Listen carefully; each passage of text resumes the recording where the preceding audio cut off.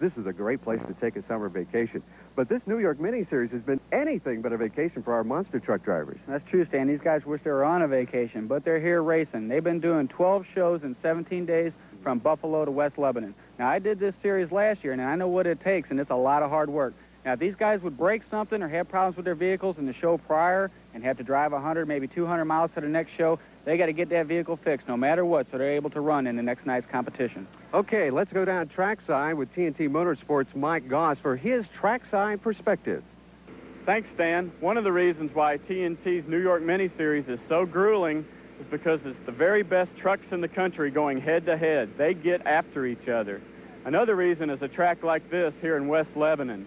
We've got to run the near lane on pit row, which means that the guardrails are tight on the cars. If a truck gets off the cars, he can do a lot of damage. Only a very experienced driver is going to win out of this lane. Well, as our drivers are getting ready for tonight's race, planning their strategy, we'll get set for round one action from the Lebanon Valley Speedway in just a moment. Is this Valley Speedway? Stan Rhoads along with Rich Hooser, and we have so many races. We're going to get started right away. It will be USA 1 taking on Buffalo Tremor. As you can see right there, Stan, he handed him the kill switch. Now, what this does, he plugs that in inside his cab, and the official at the end of the track has control over that vehicle in case it gets out of control. So Rod Litzow taking on John Kwasniewski. And Litzow gets a great start there, but seems Buffalo Tremor's having problems at the very starting line. Now, Litzow's just taking it real easy here. He knows he's got the win, gets a little bit of a wheelie there for a nice finish. Well, he took the easy win, and Buffalo Tremor never got off the start line. He never hit the first set of cars. I'm not sure exactly what happened. His engine died. It might have been trouble with that kill switch, but we'll have to wait and see. Tonight's going to be the former rodeo champion, Bennett Clark and Clydesdale taking on Marvin Smith and Stomper 2. This ought to be a good one. Now, Clydesdale's a pretty new truck here. It's not the same truck he ran last year. He had a little problem. He come up against that guardrail. Oh, that's going to hurt him bad, Stan. Stomper's going to take it. He gets a little out of shape there at the end there. Well, Stomper nonetheless takes that win. Okay, let's look right here, Stan, is what we talked about earlier. This lane is real narrow, and them guardrails are real close to them cars. And as you can see, Bennett Clark got a little bit crooked off them cars, and his rear tire hit the guardrail there, causing them sparks to fly up from his wheel. Good thing he didn't flip. So next, it's going to be David Morris out of Springfield, Tennessee, in the equalizer. He'll take on in the near side lane, Nightlife, driven by Dave Wyzorek out of Grand Island, Nebraska. Well, Wyzorek's got his work cut out for him here, Stan. Equalizer's a fast truck. He's got a lot of suspension that works good, and he's going to take an easy win here. He doesn't clear all them cars. He's holding that equipment for the final race. Good win. That's why he's number 2 in national points. Of course, let's take a look at Equalizer's run here. Now, he can see Wyzorek from his driver's side window, so he knows where he's at, and he can see that he's pretty much caught up with him, but as soon as he hits the ground, his suspension's working, and he can hit the pedal and just take off, and it takes a nice, easy win. David, the track looks pretty rough. Tell us about it. Yeah, this track, you got one lane that you might call a good lane, and the other lane, I think it's actually better than the one I call the good side, but you got a real tight quarters racing down in between those guardrails, so it's going to be a tough race. No doubt about it, and a tough one for Mad Dog, driven by John Breen out of Jefferson City, Missouri, up against Steve Kane out of Killeen, Texas, in that 44-inch wide Awesome Kong. It's going to be a good race. Now, Mad Dog's got a lot of experience, a little bit more than Kane does, but Kane's got all kinds of horsepower in that Awesome Kong. As you can see right there, as soon as he hits the ground, he just takes off like... Whoa! Oh, look at that. Backing up and look. What happened there, Stan, is his back tires barely caught that last car, and that's what flipped him up. So Steve Kane taking the win in Awesome Kong as he takes that nosedive, and he's got a good win. Steve, a little wild there at the end. What happened? It felt like it nosedived real bad, but I believe I had it under control, I hope. What do you do to drive out of that? You just mash on the gas and hang on.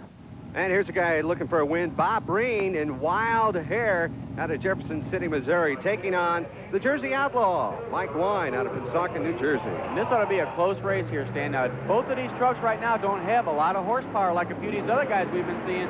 As you can see, these guys aren't clearing a lot of cars. They're just driving over the top of them. Jersey Outlaw with a tremendous lead over Wild Hair. It's a little surprising, but Wild Hair is only running a big block Chevrolet with a single carburetor. Well, good win for him, and it seems all the winners are in that far side lane. Yeah, so far. Now, these guys in this left lane, it's real narrow quarters, and I think it might have him a little bit concerned about it. As you can see there, Jersey Outlaw's got a lot of room, and Wild Hair's got to take it nice and easy. All right, a good win there for Mike Wine. Mike, nobody has won out of this near lane tonight. You haven't run in it yet, but have you watched the other trucks? Yeah, I've been watching the other trucks, and it's a very rough lane, and the guardrail's hard factor right there. I ran in a lane like that about a week ago. I broke both my knuckles and both my fingers, 2 places, so I prefer to stick in the right lane if I can, but it's pretty rough, too. You bounce like a basketball.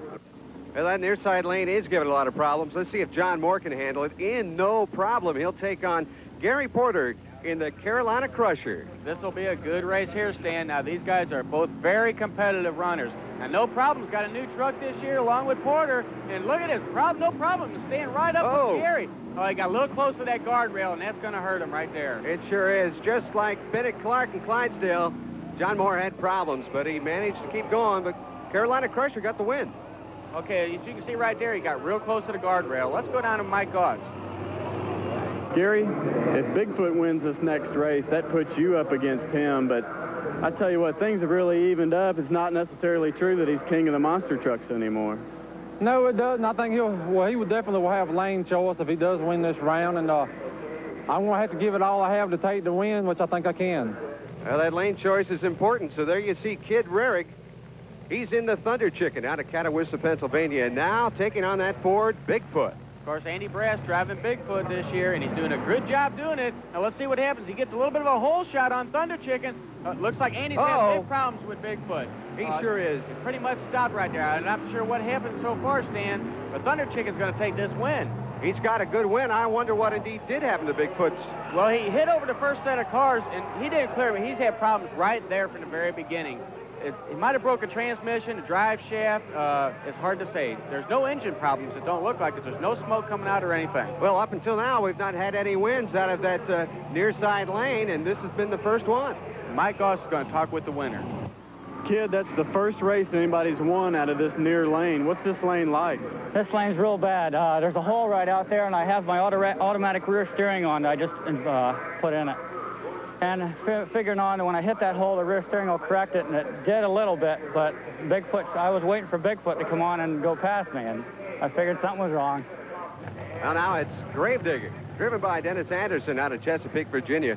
He'll be taking on Bill Weaver in Rambo. He's out of Hastings, New York. Now, Bill Weaver Jr. usually drives this truck, but his dad's driving tonight, and he's doing a pretty good job right now to keep up with Anderson. But I tell you what, Anderson's one of the crowd favorites here tonight. He takes it nice and easy over that second set of cars because he knows he has the win. Good win for Gravedigger, and indeed, Bill Weaver had trouble right there after the guardrail. Yeah, of course, they're getting a little bit close to that, and they don't like getting too close. Now, Anderson had a lot of room over there. He gets a little crooked before he hits that second set, but he does a great job. He hits it and gets a good win. Let's go down trackside with Mike Goss. Dennis, you've had a long couple of weeks. You had a long day putting your truck back together, a lot of drivetrain problems. Is it holding up so far tonight? Yeah, so far I really haven't put it to the wood yet, but what I'm trying to do is save the truck. I want to get into finals with it, but it's a pretty rough course. I'm going to draw USA 1 next. I got to run hard. I'm going to be in the left lane. The left lane is definitely a bad lane to be in, so I'm afraid that I'm going to bust a tire on this guardrail, so I got to take that chance. You know, I got to try to beat him or break the truck. Well, right now, we're going to try and find out what happened to Bigfoot, and Mike Goss is standing by to talk with Andy Brass down at trackside. Andy, what happened to Bigfoot? Well, we're not really sure. You know, we think we either got a torque converter or we broke the input shaft. We had the same problem here the other night. We busted the torque converter, and we had to put a stock shaft back in it because we couldn't get a hardened one out, and we figured, well, we didn't know how long it was going to last on us. Now, we've been hearing lots of rumors about a new racing truck for Bigfoot. What's happening there?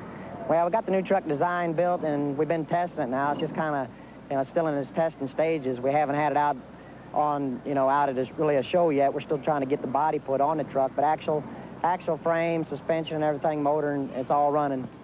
So a tough break there for Bigfoot, and we'll get set for round 2 action here at the Lebanon Valley Speedway right after this.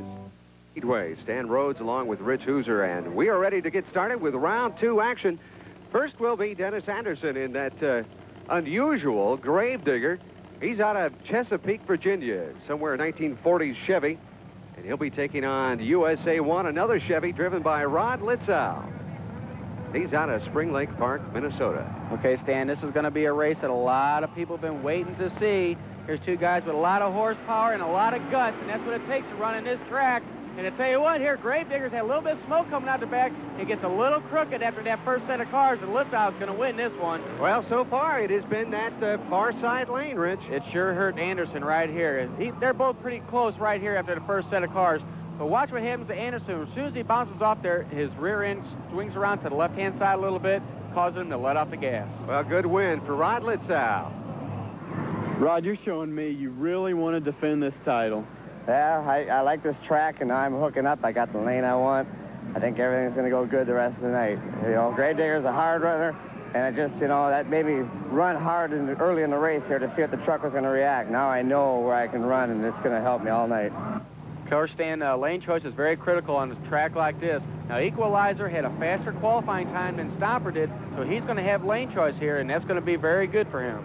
Well, he indeed is going to be in the far lane. He'll take on Marvin Smith in Stomper, and he qualified 7th. He's out of Arnold, Missouri. Of course, here, he's going to be in that narrow lane, and that's going to be a disadvantage for him. Not only that, he's a little under horsepower compared to that Equalizer, and it shows right there. Look at Equalizer when he hits that ground. There's just no bounce at all, and he's got a lot of control over that vehicle, and to take a great win over Stomper. Well, Equalizer, he ran very straight. Stomper had the problems right here after the second jump. That's right. After the first set of cars at the end, everybody's having their problems. They do a little bounce in there, and they got to let off the gas because they don't want to hit that guardrail. And here where it shows where Equalizer just takes off away from Stomper and leaves them in the dust. So now it's going to be Steve Kane out of Killeen, Texas. He's got that kill switch to put into Awesome Kong. He's got a great truck here, a very narrow truck, only 44 inches wide, and he's going to take on the Jersey Outlaw in the near lane, Mike Wine. Of course, Jersey Outlaw here has not quite got the horsepower that Awesome Kong does again. So Awesome Kong has got the wide lane. He's got a lot of room to run it, and he can really open that truck up. But tell you what, Jersey Outlaw is giving him a run for his money right here. This is a little surprising, Stan. Well, Awesome Kong still beats him. He sure did. Jersey Outlaw just didn't quite have enough. Stayed with him right there, standing in that first set of cars. But as soon as they got down in the flat ground, Awesome Kong just opened up that horsepower to just blow him away at the finish line. Well, Steve Kane didn't quite have the problems he had before, but he did take the win. Steve, it's possible you're going to have Carolina Crusher, who's right at the top of the national points in the next race. How will you race against him? I'm just going to race my own race. I'm going to go out there and just go as fast as I can, and I feel that I can beat him. I've beat him before. I feel I can beat him again. Well, the story so far is that far side lane, and there you see Gary Porter in the Carolina Crusher.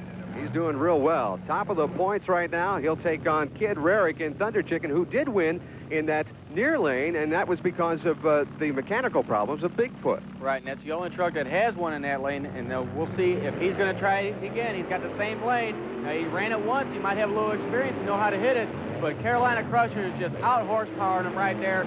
Hits the second set of cars, doesn't quite clear him. He's keeping his truck under control, and he just blows him away. Again, the problems was in that near lane, Thunder Chicken. Now, he is a little bit under horsepower. Gary Porter's got a lot of horsepower in this new truck that he built for this year. After last year running, I raced him many times, and he always kept up with me pretty good, but he's doing tremendous this year. All right, Mike Goss is down at trackside. Let's check in with him. Gary, you know Awesome Kong's got lane choice. He's going to push you into this near lane. He's going to be able to drive it and win.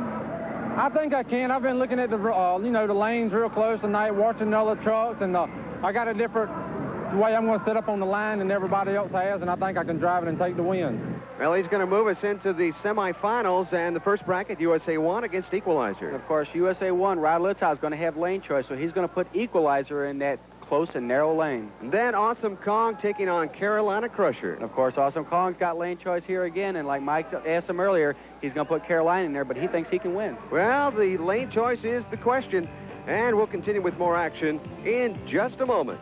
Stay with us. To the Lebanon Valley Speedway, Stan Rhoads along with Rich Hooser, and we're here in West Lebanon, New York. Good crowd on hand here, and they're ready and set to get started with our semifinals. And there you see the track. The cars are already crushed, and our first race will feature USA 1. Rod Litzau taking a moment to perhaps back up a little, Rich. Yeah, and he's going to get lined up straight now. He's going up against Equalizer in this round. Now, Litzau's got his lane that he wants. He's got a lot of room. But I'll tell you what, he's still going to be a little intimidated by Equalizer here. Dave Morris, he's got a good run. So far, he's been doing great. And Litzau's going to have to do everything he can to take this win. Certainly is. So we're set, ready to go, waiting for the green light. There it is. And I tell you what here, it looks like Litzau got a little bit of a hole shot on Equalizer, but Litzau got a little bit crooked after that first set of cars. Equalizer just clears the whole last set. He blows Litzau away. Unbelievable. As a matter of fact, Rich, that was a fast run for Equalizer, an 8.36. And, of course, and look at the lane it was in, the lane that nobody has won in tonight except for Thunder Chicken because Bigfoot broke. And Mike Goss is with Dave Morris with Equalizer. David, the word in the pits before the semifinals was a lot of people close to racing said you could not win out of that lane, but you proved them wrong. Yeah, I watched a few of the trucks in the first heat races there, and if you hang over toward the left side of that track, it's just the cars are getting mashed off to that side, and that way it throws you right into the guardrails. So what I tried to do that time was just run right on the roofs and let my tire hang off the edge of the hood of them, so it worked fine. Well, a good win there for the rookie, but let's find out what happened to Rod Litzau. Mike? Rod, everybody said that lane was the best lane. What happened out there? Well, I think looking at the cars and that, they're getting some dew on them. And when I powered out, she just got squirrely on top of the hoods and threw me off. And it's either that or I got to go back to the pit if I broke a locker, which kicked me that far off. You know, usually it wouldn't kick off that far, but I think I'm spinning so, using that much horsepower on top of those cars, I just start spinning, and she just will kick. If one catches, that's what will happen. Now, what Litzau was talking about there, Stan, is these lockers in these rear ends is like a Positrack unit. And if he breaks one with the size of the tires and the horsepower these guys got, just a one tire spin is going to throw them off sideways. So there you see the kill switch going into the Carolina Crusher. He's going to take on Awesome Kong in that far lane and the green. And he says he can beat him in this narrow lane. It looks like he's doing a tremendous job so far. Awesome Kong's got a little bit of a lead right there, but just Carolina Crusher just flies by him at the finish line. Boy, he certainly crushed him. Unbelievable, and out of that near side lane. And look, they both hit that first set of cars just at the identical same time. Awesome Kong on the ground first, but here's where Carolina Crusher just uses his horsepower. Not quite as much air as Awesome Kong, and there's where he just flies by him at the finish line. Steve Kane is shocked. He thought he won the race. Steve, did it look from your viewpoint like you edged it out? It did to me. I heard my motor popping, though, when I was going down through there. But I sure felt I won, but I guess not, according to the video. Well, Rich, indeed, a photo finish. Yeah, that's one thing that's good about these videos, and that's where it can show that it was a real close race. Mike Goss is standing by with Gary Porter. Equalizer won the other semifinal out of the same lane. Did you watch him closely? Yes, I watched him real close, where he lined up on the cars, and he lined up exactly where I had planned to line up, and I seen it work good for him, so I went through with my plans. Are you going to get him? I'm going to give it everything I got. I think I can. He's a real strong runner, but I'm going to have to run him down. Okay, well, this is going to be a tough race. Equalizer's going to have the lane choice here. Now, he likes that inside lane, so let's see if he's going to take that and put Porter in the wide lane. All right, let's find out Mike's thoughts about the finals. Well, thanks, Stan. Carolina Crusher and Equalizer shocked everybody by winning out of this near lane, puts them both in the finals. I just talked to David Morris, who has lane choice. He's going to stay in this near lane. He thinks he's figured it out.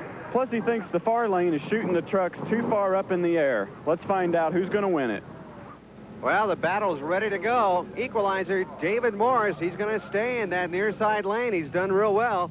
And Gary Porter in the far side lane, putting the kill switch in the Carolina Crusher. And, of course, what Morris talked about in that far lane, it might be a little bit wider, but the ramps are a little bit steeper, and they're getting more air, and so they're losing time. And here, Equalizer's got a little bit of a jump on Porter. It's real close at the finish. It looks like Equalizer wins it. Another close win, but we have Equalizer the champ of this one. Boy, he's got that inside lane figured out. Just watch his truck run. It's pretty much state-of-the-art right now in monster truck racing. This guy gets on the ground, his tires must be made of Velcro because it doesn't bounce at all, and he's got enough horsepower to just clear that last set of cars and take a nice win. All right, well, let's go down trackside and talk with the winner. Well, the Equalizer knocks off Carolina Crusher here at Lebanon Valley Speedway. Now, Gary, tell us about the run. Well, it wasn't the way I wanted it to go. He beat me. I thought I had a good run in the right lane to come off the first set of cars real good, and I don't know if he just had me outmotored or what, but I got to go home and do some more homework so I can come back and take a win some other day. All right, good luck to you. Thank you. David Morris is your winner. Now, David, heard a little sputtering maybe on the starting line. Gary definitely got a hole shot on you. Yes, he did. I was awful late coming off at second set of cars. When I landed, I was in the gas hard. I've been having trouble with it all night. It wants to splutter out. I don't know if it's fuel too rich, flooding or what, but I thought there was for a minute I wasn't going to be able to catch him. You guys have developed quite a rivalry, haven't you? Oh, yes. So, congratulations once again to our winner. For Rich Hooser and Mike Goss, I'm Stan Rhoads. Join us again for Trucks and Tractor Power on the Nashville Network.